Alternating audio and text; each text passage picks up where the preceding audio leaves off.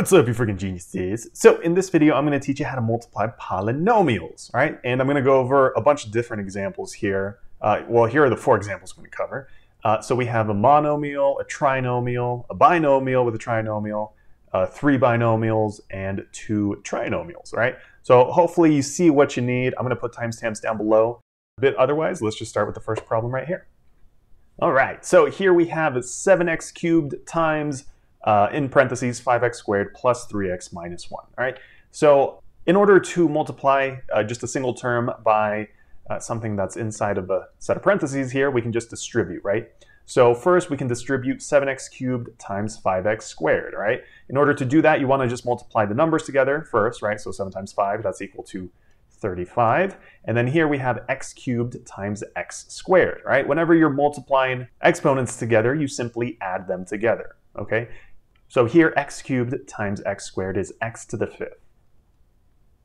All right, so then 7x cubed times 3x, that's going to be equal to, let's see, they're both positive, right? So plus 21, and then again, just adding the exponents together, this x basically has a 1 on it, right?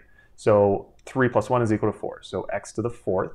And then the last term, 7x cubed minus 1, or multiplied by negative 1, is equal to negative 7x cubed. Okay, cool. And then the last thing is just combining like terms. Well, here all the exponents are different, right? So there's nothing to combine here. So this would be your final answer. So 35x to the 5th plus 21x to the 4th minus 7x cubed. Okay, next we have a binomial times a trinomial, but it's basically the same idea. So you're just going to take this and distribute it into this set of parentheses over here. All right, so we're going to multiply this binomial times each of these 3 terms, okay? So the first term we're going to multiply by is 5x squared, all right? So let's just write this one first. So we're going to write 5x squared times our binomial here. So negative 2x plus 3, okay? Next term is negative 4x. So we're going to write negative 4x times our binomial, which again is negative 2x plus 3. And then the last term over here is positive 6, right? So plus 6. And then our binomial one last time is negative 2x plus 3. Okay, and sorry, I'm a little OCD, so I just want to center that a little bit. Okay, the next thing we're going to do is just multiply these 2 together. So again, you can just distribute this into the set of parentheses over here. So first of all, 5x squared times negative 2x, right? So 5 times negative 2, that's equal to negative 10. And then x squared times just x, or basically x to the 1st. Remember, just add the exponents together, so that's x cubed, right? And then the next one would be 5x squared times positive 3.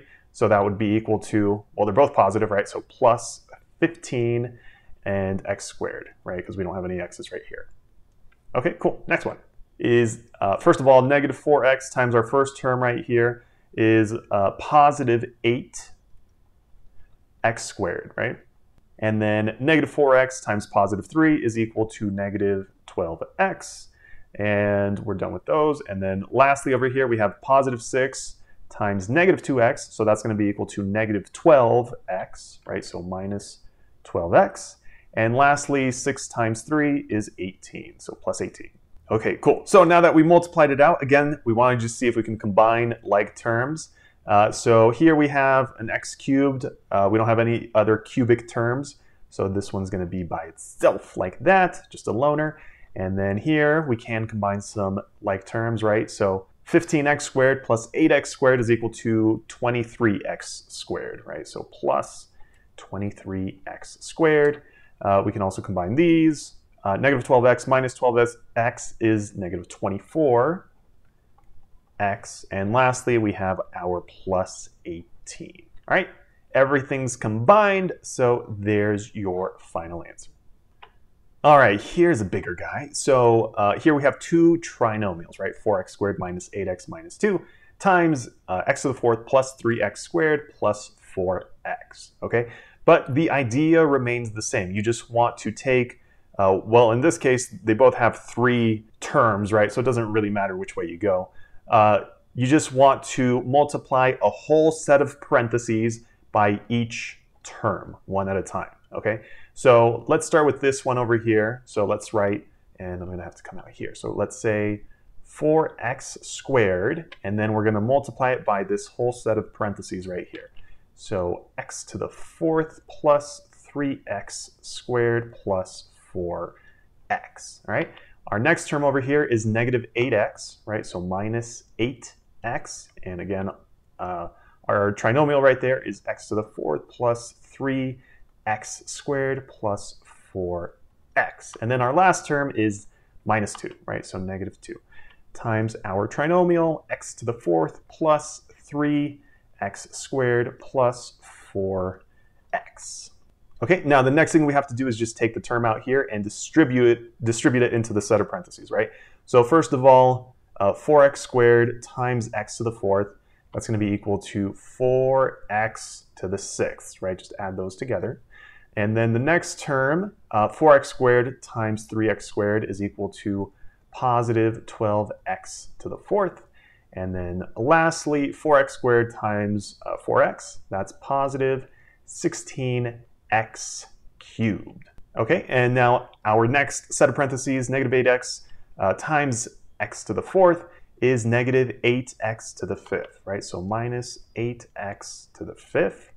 And then negative 8x times positive 3x squared is negative 24x cubed. And then this one right here is negative minus 32x squared. Okay, and then our last set right here, negative 2 times x to the fourth is just negative 2x to the fourth. Then we have negative 2 times positive 3x squared, so that's minus 6x squared. And then lastly, negative 2 times positive 4x is negative 8x. Okay, cool. So now that we multiplied everything out, again, the last thing is just combining like terms, right?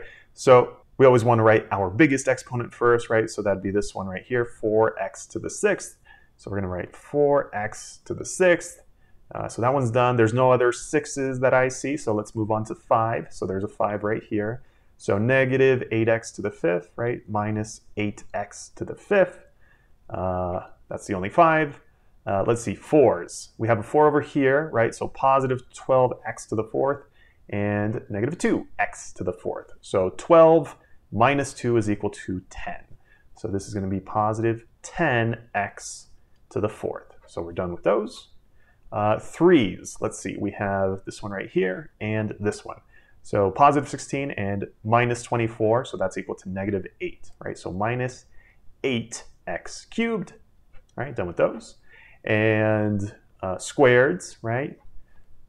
Those two right there. So negative 32 and negative 6, that's equal to negative 38, right? So minus 38x squared. So we're done with those. And lastly, we have just this one right here, right? Minus 8x. All right, so there's nothing left to combine, so that would be your final answer right there. All right, last one here. So this is 3 binomials multiplied together, right? So x minus 1 times x plus 4 times x plus 5.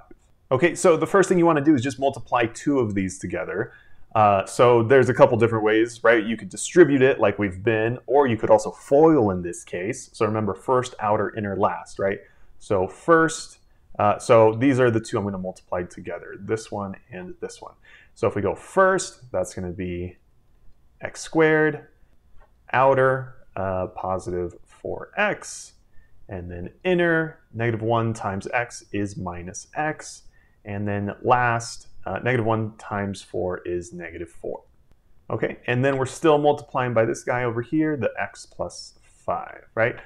First, let's simplify this really quick. So here we have x squared, and then 4x minus x is equal to positive 3x, right? And then minus 4. And times this binomial out here. Okay, so hopefully this looks a little bit familiar because we just did one of these, right? So a trinomial times a binomial. So again, I'm just going to break out all my terms over here and multiply it by the binomial, all right? So first we have x squared, right? So x squared times our binomial is x plus 5. And then we have positive 3x times x plus 5. And then minus 4 times x plus 5. Okay, and I'm sorry, I need to center this just a little bit. No, it's not perfect. All right, and then the last thing, again, is just distributing, or almost the last thing is just distributing, right? So here, x squared times x, that's equal to x cubed. And then x squared times 5 is equal to positive 5x squared. And then here, positive 3x times x, that's positive 3x squared. And then right here, we have positive 15x, right, plus 15x. And then this last one over here, negative 4 times x is negative 4x. And negative 4 times 5 is negative 20. Okay, now the last thing here is just combining like terms, right? So here we have x cubed. That seems to be the only one. So that's done. Here we have positive 5x squared and positive 3x squared. So that's positive 8x squared. So plus 8x squared. Here is positive 15 minus 4, which is equal to positive 11. Right? So positive 11x and then minus 20. All right? Nothing left to combine. So there's your final answer. So if you found the video helpful, definitely leave a thumbs up down below. And if you have any other questions or want to see any other examples, just let me know in the comment section below.